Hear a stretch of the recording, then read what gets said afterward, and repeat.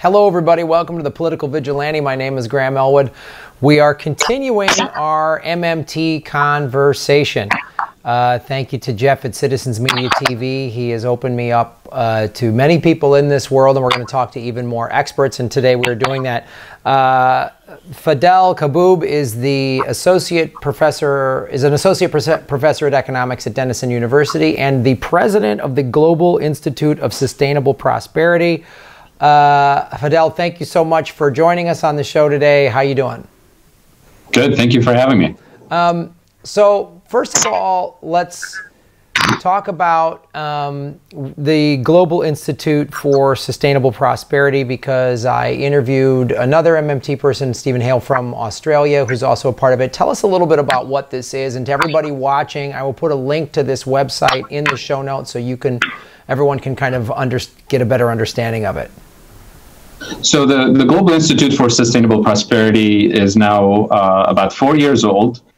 When we had the opportunity to start this institute, we didn't want it to be exclusively an economic policy institute and exclusively focused on the U.S. We wanted to be a global institute dealing with global issues, so international issues, but also because the issues that we deal with are so multifaceted. So take climate change, for example. There's an economic dimension to it. There's political dimension. There's ethical, scientific. There's so many different dimensions to it. So if you approach it, for example, purely from an economic standpoint, you'll be missing the point. Right. So every global issue that has multifaceted dimensions to it and multiple root causes requires an interdisciplinary perspective. And that's really the effort that we wanted to build with this institute. So yes, there's a core group of economists involved in the institute, but we have legal scholars and environmental scientists and engineers and people from the humanities and political science who are interested in some of the core issues that we address. So it's not purely an MMT institute, although we have a critical mass of MMT economists and MMT legal scholars involved with us. But we have progressives from all kinds of disciplines who are sort of warming up to the ideas of MMT, but I wouldn't say, endorsing MMT 100% or kind of work on MMT issues 100%. Mm-hmm. But it's a coalition, it's a network of scholars from all over the world who are interested in addressing some of the major challenges that we face. Right. And some of those major challenges include unemployment. Some of those challenges include climate change. Inequality, global inequality, inequality within regions. And these are issues that, you hear about a lot in the media, you hear a lot about in public policy discussions, but it's more of the same. It's, who are we going to tax in order to fix climate change? And if we can't tax the rich, then we're going to just lose this battle. Right. So what we provide as a network of scholars is a different lens that allows us to tackle some of those major issues without sort of shooting ourselves in the foot constantly and saying, well, we can't do anything. We're going to just sit on our hands and do nothing.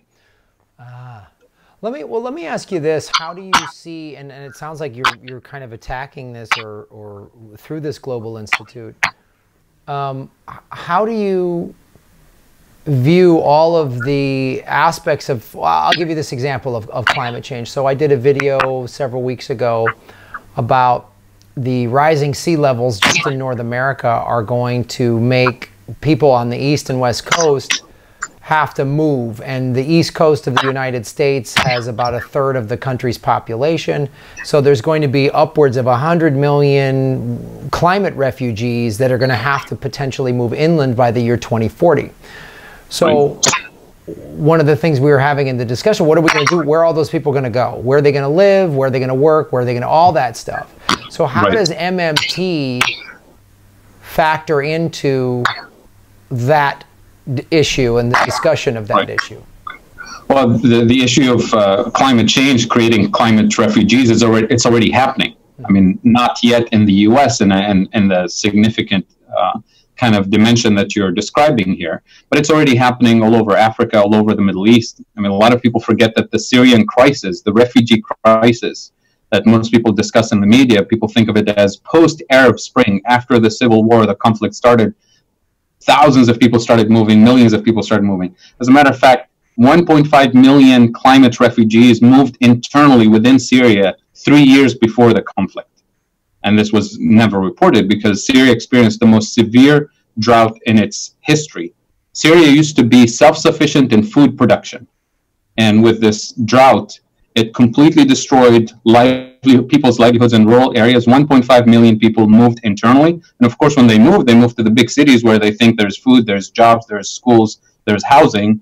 But of course, there wasn't. And that added to the political tension, social and economic tension within the major cities, you know. And of course, the rest of the conflict happened. I'm not saying it was all because of climate change, but it's just one of those things that exacerbates existing tensions and inequalities and things of that nature. It's already happening in so many other countries all over Africa, and in terms of drought, pushing people from rural areas into major cities, and of course, putting so much pressure on government resources and schools and food and all kinds of things. So it's already happening. It's just not reported and not analyzed in a way that highlights the importance of climate change. We highlight the political and democratic and human rights, which are important, but we can't forget the role of climate change in exacerbating all of these problems all over the world.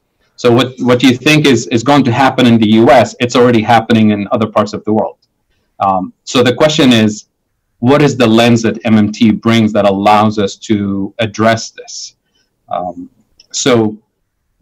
In a couple of bullet points, just to remind some of viewers what MMT principles are, so that we're on the same page. And it's one of the frustrating thing about people trying to comment on MMT without really understanding some of the key features is they immediately conflate the situation of the U.S., for example, with Zimbabwe or Argentina, and say, well, if we do this, we'll become like Zimbabwe. Well, wait a minute. The U.S. is the U.S. and it has a whole set of institutions, a whole set of financial privileges that Zimbabwe doesn't have. So I can talk about developing countries. I can talk about countries like the U.S. and Japan, and the issues are separate.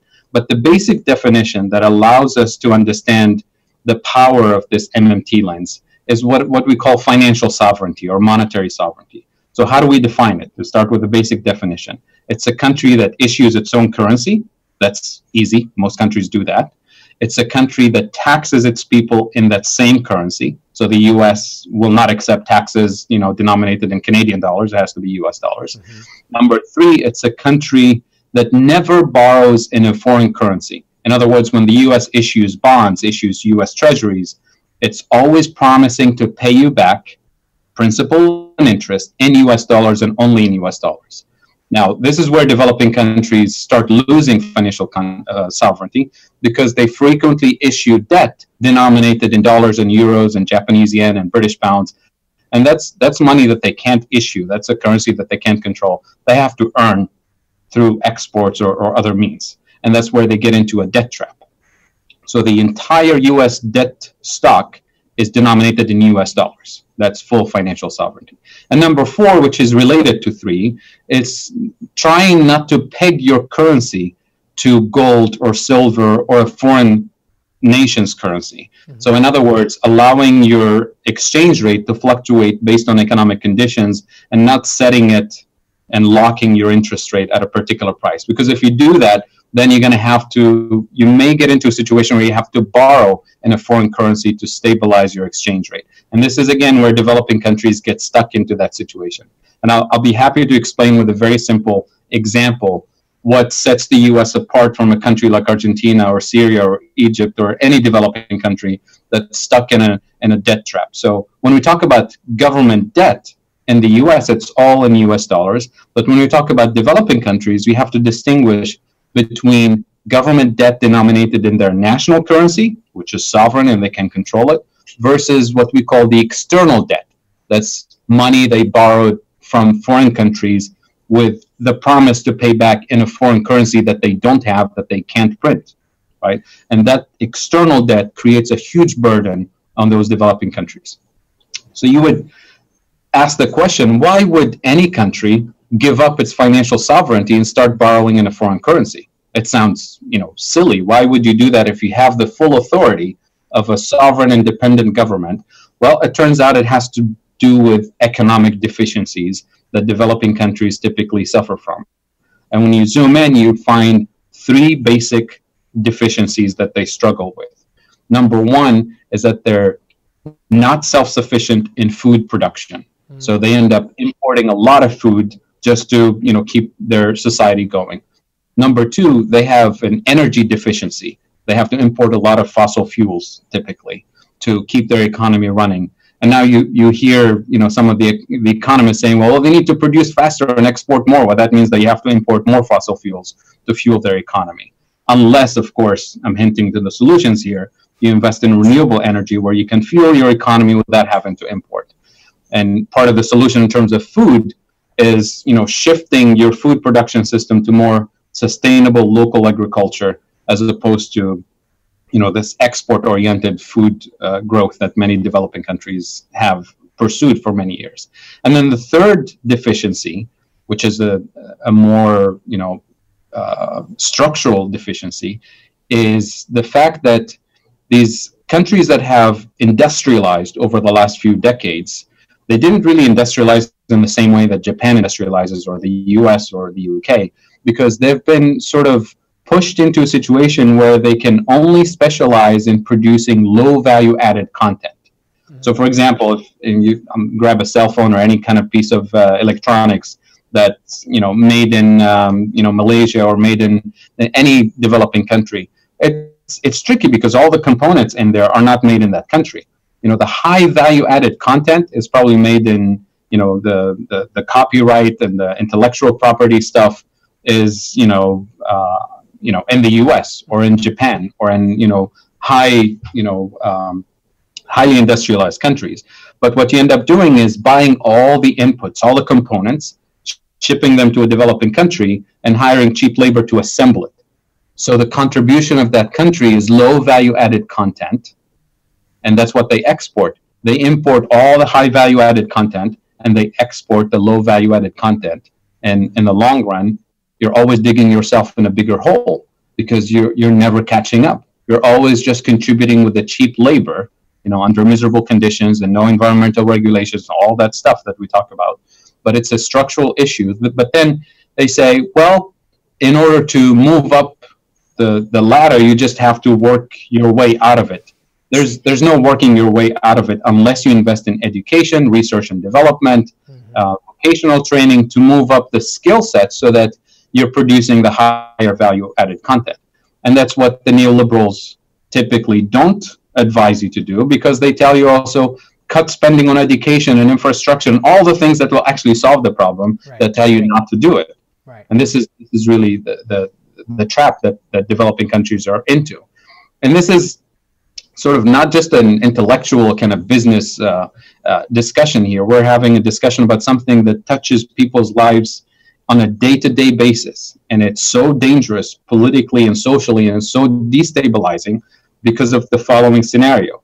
So if you have a typical developing country that depends on food imports, depends on energy imports, and doesn't have the most sophisticated industries, then at the end of the month or at the end of the year, what they have is they have a trade deficit, which means they import more than what they export.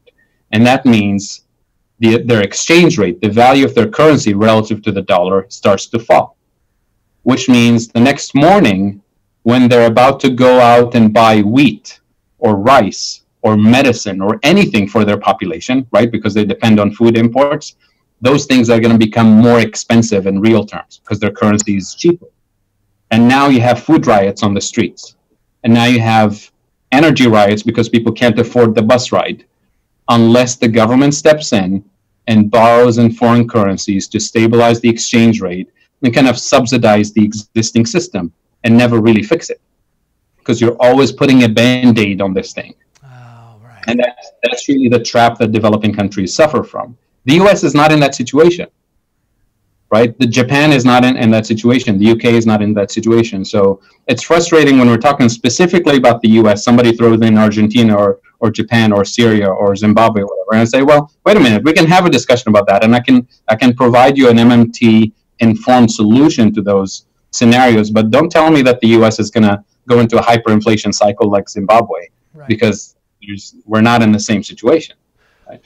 Okay. Well, that's again very informative as I slowly unpack and learn more about MMT, and now we're talking about it on globally. But I want to focus on this with the U.S. because I just watched some videos that several countries, all of them who we put sanctions on, are stopping. They're ending the use of the U.S. dollar, and they're buying more gold. So I heard about China doing this, Russia doing this, Venezuela doing this, and I believe Iran. And then I hear talk of, you know, I'm sure that's connected to the fact that I hear so many people say that we're on the brink of another financial meltdown because we have all of these bubbles. We have another housing bubble, we have a student loan bubble, we have a car loan bubble. So how do you see those things that I'm talking about? And MMT, like, I guess my question is,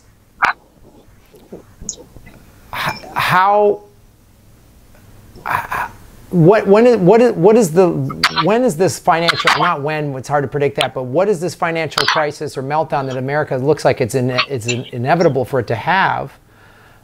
Because we also are, I'm reading we've created all of this currency and we have all of this debt. How does MMT fit into this in terms of solutions?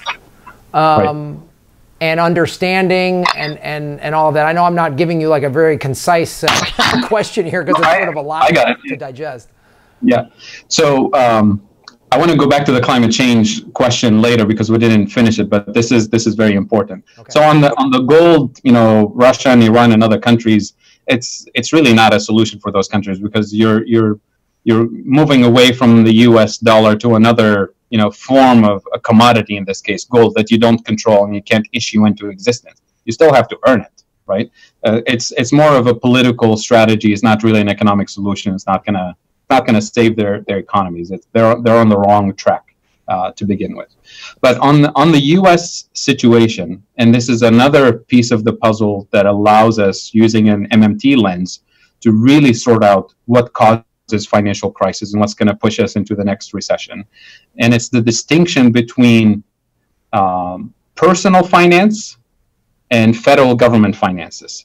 So and you hear this a lot during the political campaign, families sitting down at the kitchen table and trying to balance the books and, vote for me and I'll make sure that, the government is responsible, just like you, hardworking Americans, are responsible balancing their books. This is a huge myth and confuses a lot of people and confuses public policy tremendously. So let's sort it out in a very simple way.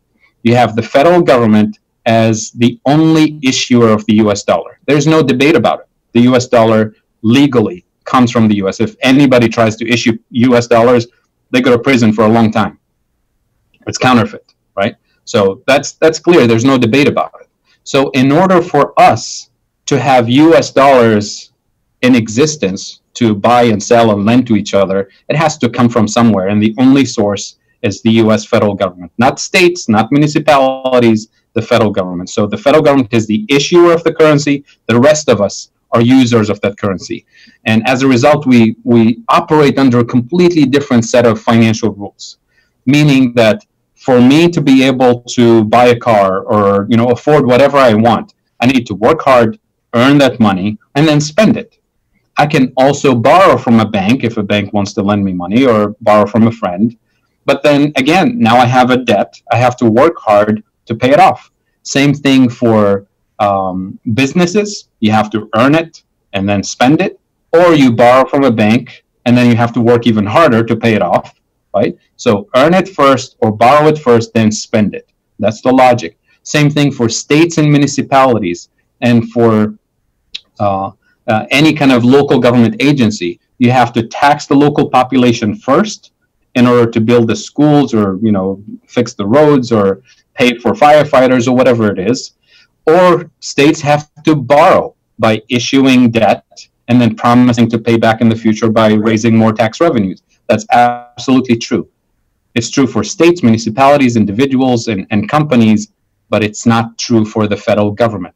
because the federal government is on the other side of the fence. It's the issue of the currency that the rest of us use and leverage and borrow and lend to each other. So it must spend money into existence first, then tax some of it back. Okay. That's a very important piece of logic that a lot of people confuse. Public policy leaders, economists, and progressive activists even say, well, we have to tax the rich in order to spend on fighting climate change and fixing infrastructure. These are two separate issues. Yes, tax the rich because they're too rich, or because there's, we want to deal with issues related to inflation, or we want to discourage certain kinds of behavior, certain kind of consumption. You can tax gambling, you can tax pollution, you can tax all of those things because we want less of those things as a society. But don't tie this piece of legislation to funding the fight against climate change, or funding schools, or funding public health, because the federal government can do both. Right. And they're separate issues. And that's where a lot of progressive activists and climate change activists really end up kind of hurting their cause by tying it to a particular tax. So what if we tax pollution out of existence, right? If we discourage all of the pollution, then what do? How do we how do we fund the rest of, the fight against climate change? Because, we're way, over our heads when it comes to running this battle. And I'll give you a very simple example that most Americans will understand, because it's pretty straightforward and it's well taught in history. It's just a little bit of twist that confuses people typically. World War II came right after the Great Depression, the most miserable economic time in U.S. history. No question about it. There's books and movies and stories about it. Everybody knows the Great Depression. But then everybody knows also the history of World War II and the massive amount of production and military might that was put into place in a matter of months, right after the Great Depression. So during the Great Depression, we were told that everybody was broke. There was no money. There was no money to be taxed to fund anything, right? It was miserable. And then all of a sudden, all of this massive military might was built. We moved from 25% unemployment to zero unemployment. We had to go beyond zero unemployment. We had to bring women into the labor force, retire people into the labor force just to keep up with the production for the war effort. And that's a massive boom in economic activity. How did we pay for it? Was there ever a debate in U.S. Congress about who are we going to tax in order to fund the war? Or where is the money going to come from? Money was created into existence because there is a consensus. This is something that has to be done. We have the technology, we have the manpower, we have the resources, and we need to do it because it's the right thing to do. There was no question about money. People worked, were paid on time, so there was money created by the federal government. Things got done, right? We marshaled all the resources to get the public purpose that we wanted to achieve. Nobody was taxed to fund the war. But then people say, oh, the government borrowed money. Well, again, there was no money to be borrowed, right? We were in the midst of the Great Depression. The borrowing that most people talk about, the freedom bonds that the Treasury sold, they called them freedom bonds because they wanted to capitalize on the patriotic mood of the nation. Freedom bonds were not sold before the war. They were sold during the war. So money was already spent into existence. People had a lot of cash in their pockets. And like any normal person during that time, what would you do with your money? You want to buy a new car, you want to buy a new house, you want to spend it. But the entire city of Detroit, industrial system in Detroit, was shifted away from producing cars to producing military equipment. There were no new car models during the first 3 years of the war because everything was dedicated to the war. So even if you wanted to buy a new house or a new car, you wouldn't find it because everybody was working mostly for. So this would have caused inflation. If everybody went out and started bidding up house prices and car prices, we would have a serious issue of inflation.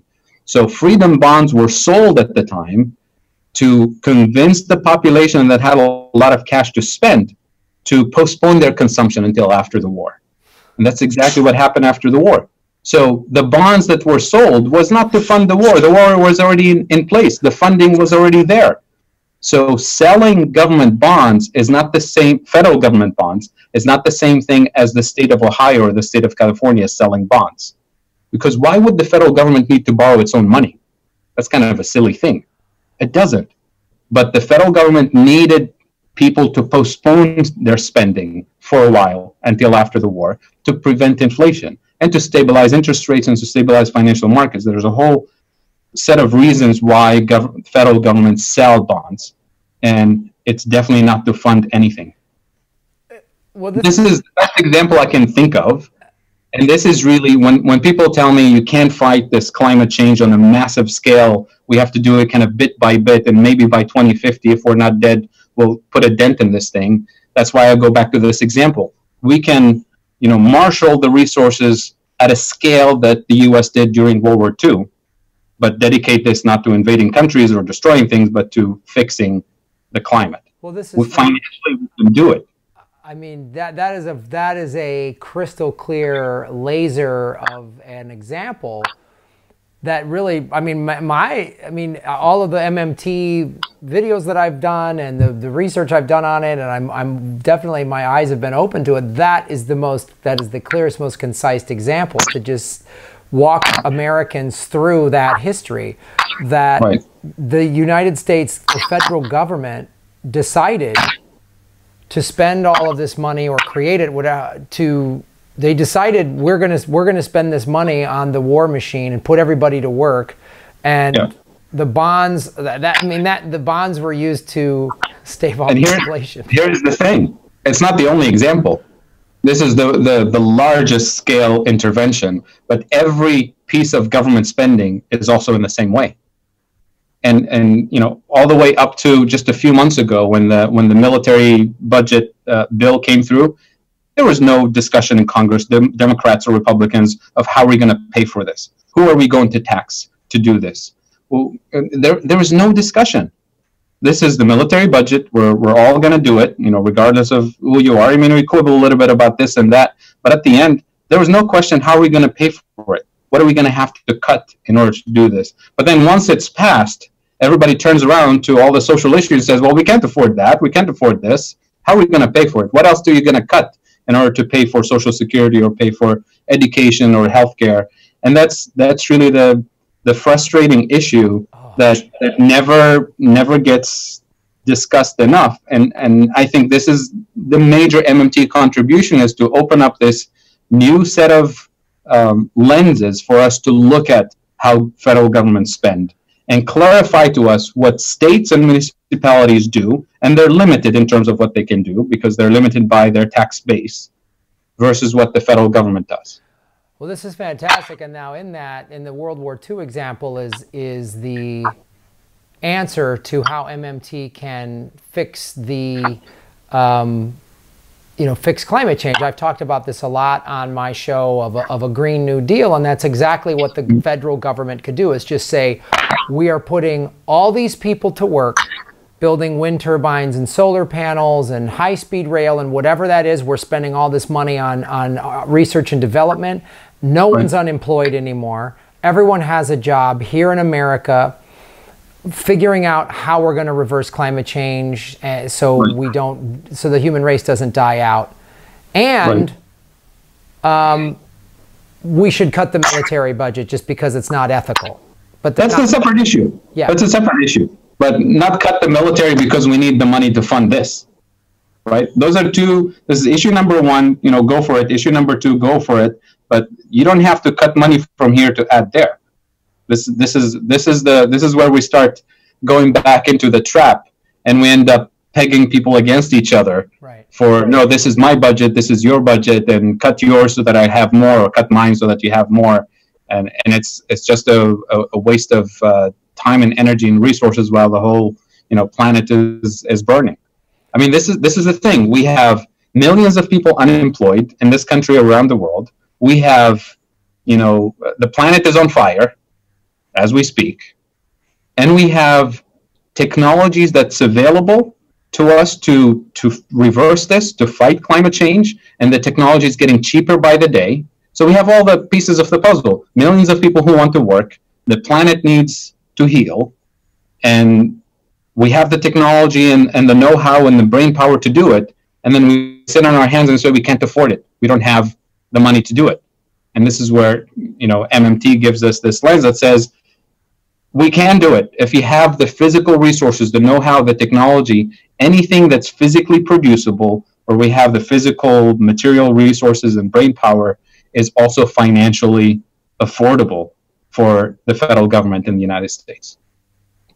And this is true for Japan, this is true for the UK, it's true for Australia, for Canada, all of these countries that fit that basic definition that I started with of full financial sovereignty. The countries that have lost their financial sovereignty, the developing countries, we can talk about that if you're interested, but it has to do with addressing the root causes of why they lost their financial sovereignty, which is energy imports. Well, guess what? You can shift to renewable energy. You don't have to import fossil fuels because it's local, domestic, right? The wind blows everywhere, the sun shines everywhere, the waves, the tide works everywhere, geothermal, volcanoes and even geothermal ventilation. We just need to rethink the way we build things, we design things in a more sustainable way. And it's really not inventing a lot of things, because a lot of these kind of more self-sustaining, ecologically self-sustaining technologies are not new. They were not invented at MIT. They were not invented by hippies in the 70s. They date back to thousands of years. Native people knew how to use the rivers. They knew how to use, build houses that are warm in the winter and cool in the summer without using just basic geothermal adobe houses and things like that. Mm-hmm. We need to go back to those basic principles of natural survival and upgrade them to the 21st century way of life. Mm-hmm. And it's not we're going back to live in the desert and struggle and die. I mean, if we stay on this path, this is probably what will happen to humanity. But if we take the technologies that actually work in a sustainable way and do research and development and innovation in terms of material science and all kinds of engineering and design that get us to higher quality of life and comfort without destroying the planet, that's where we need to be going. And that's where universities need to dedicate resources. Federal government grants need to be dedicated to creating a way that allows us a high quality of life and employment for everyone and research and development that feeds into this new way of running an economy. Well, that's fantastic. I mean, really, that everything you just said really goes into all that. I mean, it shows how it gives great, just basic understanding of MMT. It shows the solution to climate change, and also the answer that plagues, as we were talking about before we recorded, that plagues many progressives. This is the thing that made Jeff Epstein reach out to me at Citizens Media TV, because he's like, Graham, you have a great message, it's just you're missing this one piece. And it's good to see, like Jim Dore just had Stephanie Kelton on his show. So we're all, thanks to folks like you and Jeff and everybody else, we're all starting to wake up to this fact. And that's the thing. That World War II example, dude, that's your bumper sticker. That's your. Yeah, I mean, this is the thing. It's hard to fit all of the MMT ideas in a bumper sticker, and that's why sometimes it's really hard pill to swallow. Because with everything we discussed right now in the last 20 or 30 minutes, we haven't covered everything. But this is kind of the beginning of kind of opening somebody's eyes to a new way of doing things. Mm-hmm. And once you start, absorbing these principles, you realize that the sky is the limit. As long as we have the willpower, the know-how, the material resources, we can do it. But if we're like a developing country where we don't have the technology, we don't have the know-how, we don't have the skilled labor, then it doesn't matter how much money you print, you're not going to get there. You're going to cause hyperinflation. And this is exactly how hyperinflation develops in developing countries, where people are hungry because there's no food. So food prices go up. So then the government starts paying the military officers and the police officers higher salaries so that they can afford the food. But there's no food. So they're just bidding up the price even more. And it spirals out of control. And it's not going to end no matter how much money you print. You're just feeding the inflation beast until you actually produce more food. Or another country donates more food and floods your economy with plenty of affordable food to stave off that hyperinflation. And this is really where developing countries, in order to reclaim their monetary sovereignty, and because they have this huge external debt that's denominated in dollars and euros and yens that forces their economy constantly to be, kind of running in these infinite cycles of trying to export their way out of poverty. Right. And guess what? The more you try to export, the more you end up importing, because your economy is weak. You have to import all the components. Right. And if you're specializing in exporting bananas, let's say, well, guess what? Most of your neighbors are specializing in exporting bananas anyway, lots of developing countries. So you end up driving, those prices down. Even developing countries that export a lot of oil, like Venezuela, for example. Most developing countries that have massive amounts of oil, they actually import energy. Most people don't realize this because they're exporting crude oil. And then because crude oil, you can't really do anything with it. You can just burn it, right? But what we do consume is gasoline, which is refined petroleum, petrochemicals that go into paint and all kinds of industrial products. Those are high value added derivatives from crude oil. So developing countries export the low value added crude oil and end up importing all the high value added derivatives. So as an oil exporter, you're still losing in that game because you don't have the technology to refine the petrochemicals, or the petrochemical industry is dominated by big oil companies that will not let you compete and that kind of stuff. They'll be happy to buy your crude oil for cheap, but then sell you the refined product at double the price. And so even oil exporters are losing in this game, right? So what is the solution? Renewable energy domestically, sustainable agriculture domestically, even in countries that don't have a lot of water resources and suffer from droughts and things like that. There is sustainable agriculture techniques that save 90 to 95% of water use. I'm thinking of aquaponics here, where you're growing fish and leafy greens in the same ecosystem without any additives or chemicals or anything. And the plants absorb the waste from the fish, and that becomes the nutrients, and then return the clean water to the fish, and cycles back and forth, saves 90% compared to traditional agriculture. Not to mention rainwater catchers, which again, building the infrastructure for that. Yeah. And also, because most developing countries are stuck in this trap of paying the debt back in dollars and euros, you end up, when you're thinking of your agricultural strategy as a developing country that suffers from droughts, you say, well, I need to generate a lot of dollars to pay the debt. So what is the thing that I can produce here that will be exportable to Europe or to other countries so I can earn dollars to pay my debt? You say, well, Europeans like a lot of strawberries. I can grow a lot of strawberries in here and have a huge export market, which is true. Strawberries are in high demand in Europe, but guess what? Strawberries are massive consumers of water.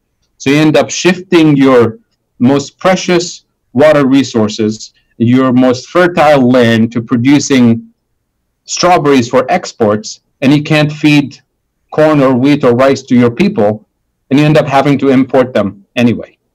That's just inefficiency. When economists talk about efficiency, this is the most absurd type of inefficiency.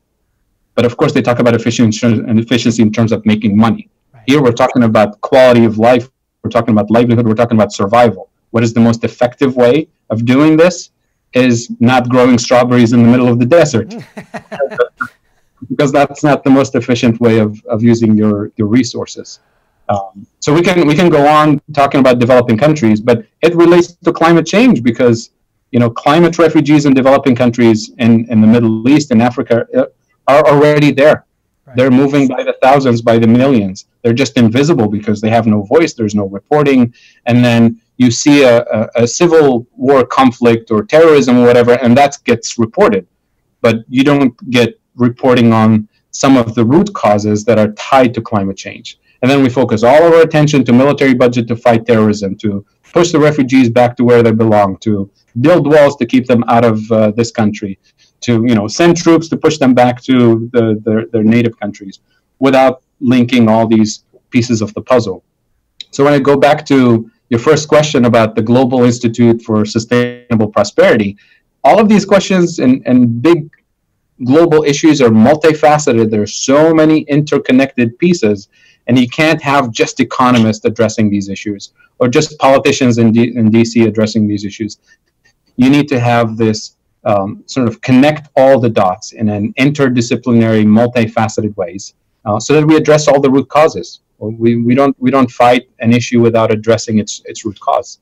And it's to be frank, this is not just a public policy failure.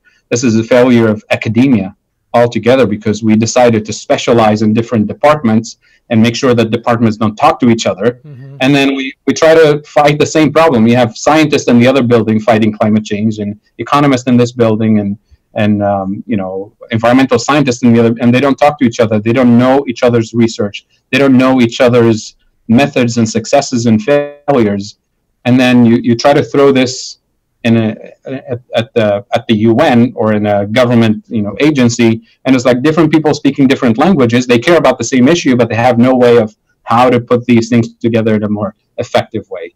And to me, the most important piece of the puzzle is the idea that most of these groups say we can't afford it. Where's the money to do this? And the economists, of course, contribute in the same way. Say, well, we have to tax somebody or borrow from somebody, otherwise we can't afford it. And this is where MMT comes in. It says all of these groups, the scientists and the environmentalists and the politicians, they all care about the same issue. We want to solve the same issue, but here is a piece of information that will liberate your thinking a little bit. And the piece of information that MMT brings here is that it's affordable. We have the resources. We have the way to finance it. So now give me your best shot as a scientist. What do you think we should do?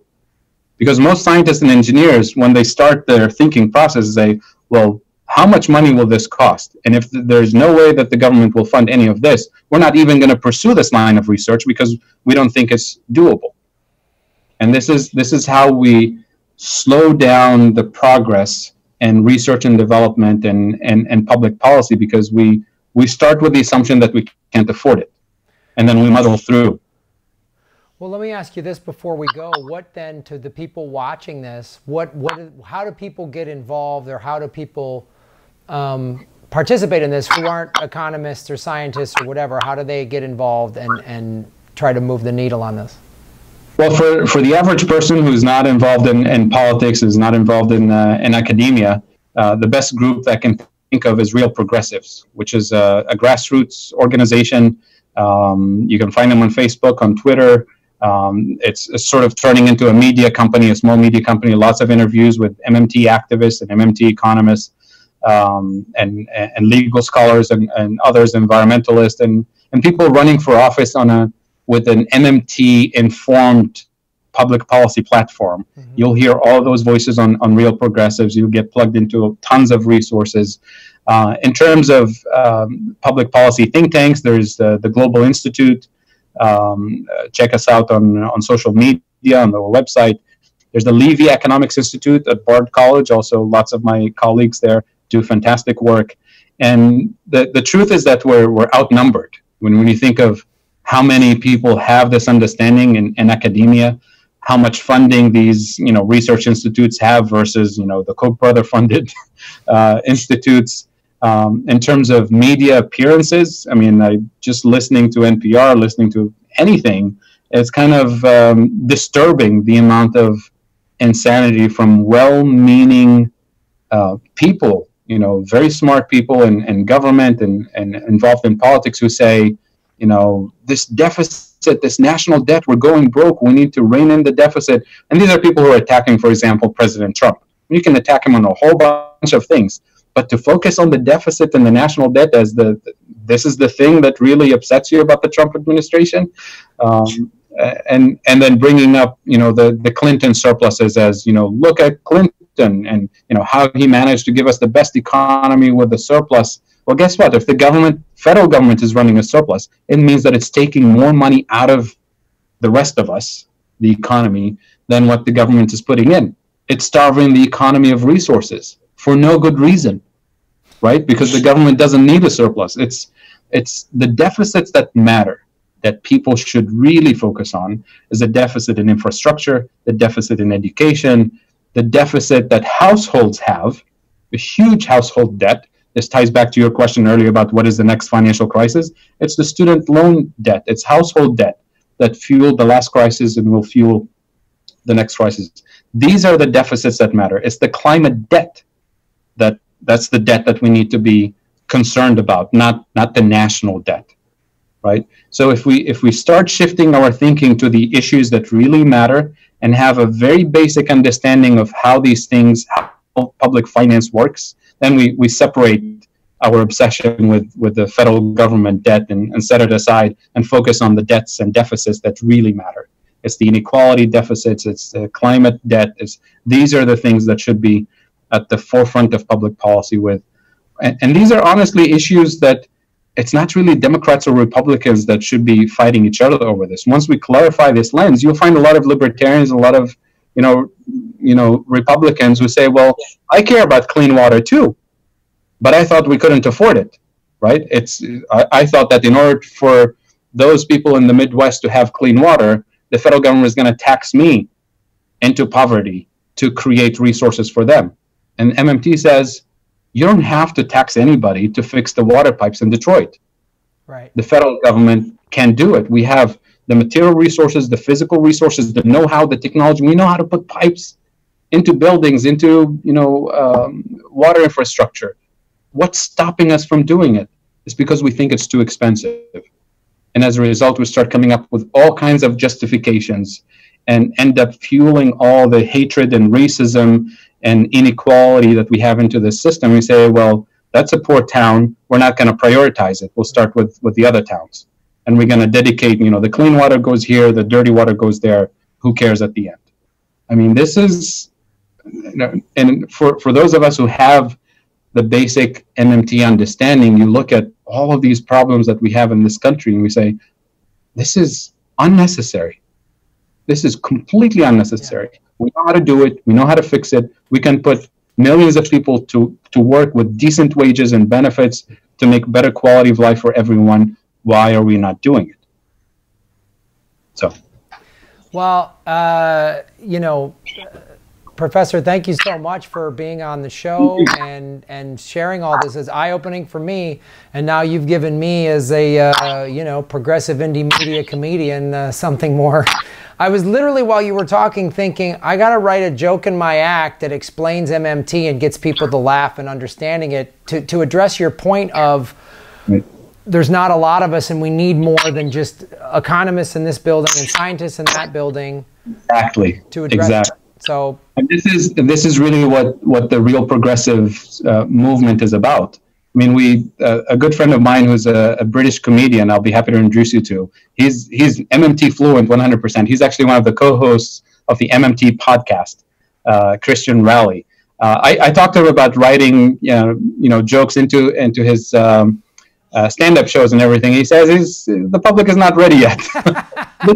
Well, he might be true on that regard.